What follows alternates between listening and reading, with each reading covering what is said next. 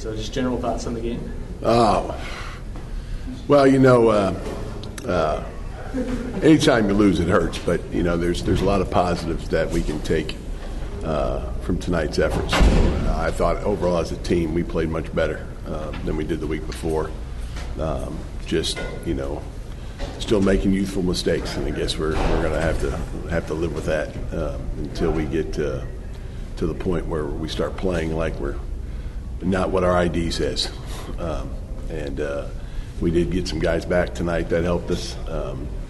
We just got to learn to be able to play more consistent, and that's really where it came down to. They made plays when they had to, and we didn't, and that's why they're. You can see that CSU Pueblo is a veteran team and has been down this road before, because they answered the call when they needed to, and when momentum swung our way there for a little bit, they didn't panic or flinch. They came right back, very methodical, and much like they've been taught, and they did a real good job.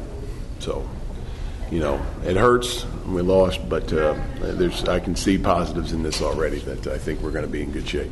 So,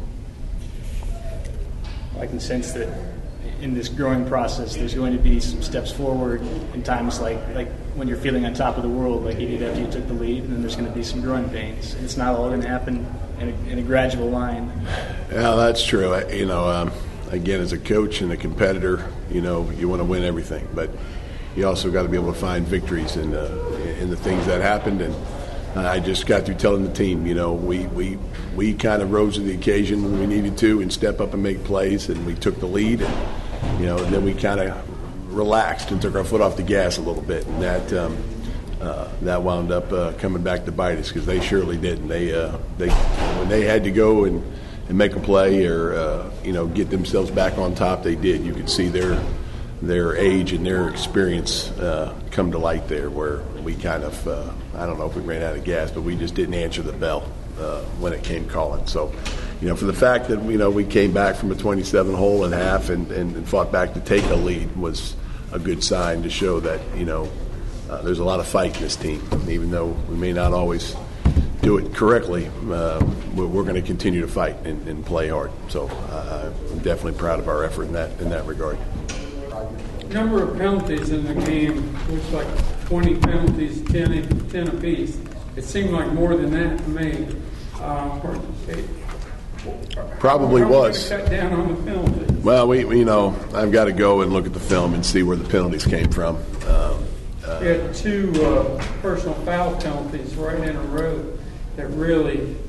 I knew this. We had too many holding calls, and that's something we got to get corrected. I told the team we cannot offensively play behind the chains and second and long, third and long. We've got to continue to put ourselves in the right spots. So some of that's conditioning and experience, and hopefully being able to keep our composure, and that comes with time and knowing where we're at and where we need to get to. So we'll look at the film and see where we made those mistakes and try to get them fixed for next week. But it's certainly 10 penalties is too many. It's probably not taking into account the ones that they declined. So you're right, it probably could have been more than that. You've got an awfully good quarterback in Kyle Yedek. He may have set a school record, I don't know, for attempted passes tonight, 70 passes. Holy smokes. Did we run the ball at all ever? But we only we passed for over 300 yards, but we only ran for 60. That's probably why we passed for so many yards. Again, we're young.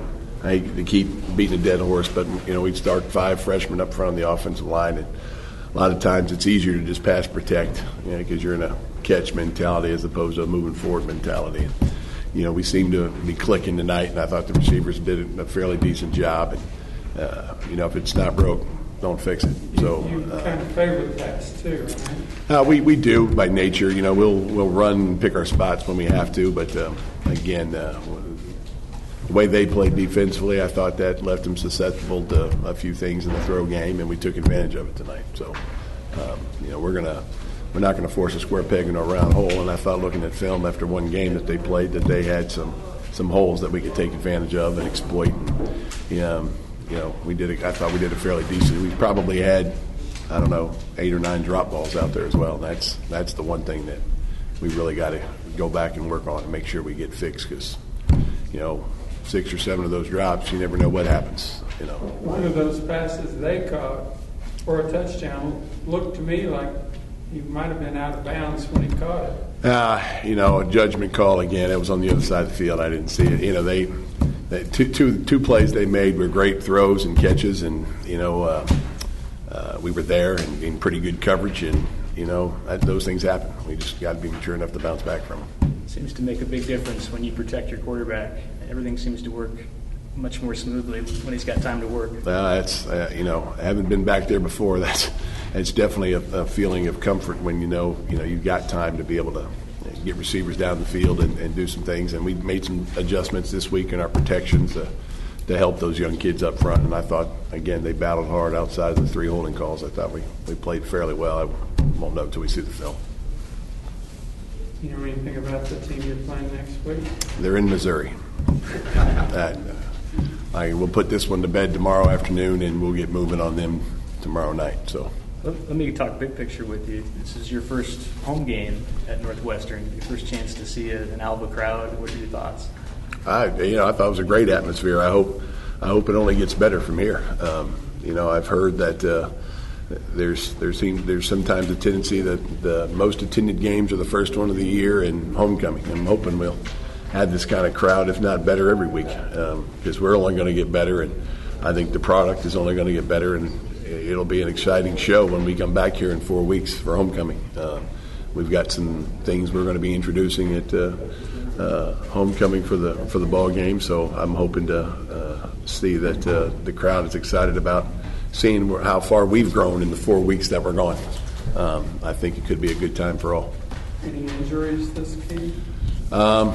What did I hear? We've got one that may have a broken hand. He's on the way to the hospital to get x-rays, and I think we had one with a concussion, so they're going to take a look at him tonight.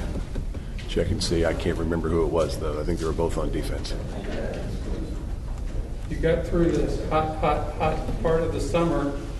It's got to feel good to not have too much more hot weather to practice Well, I think they personally doesn't bother me from where I'm from, but I think the kids are happy to see that it's going to start cooling off. So maybe they'll think I'll have mercy on them and won't run them as much, but we'll certainly push through.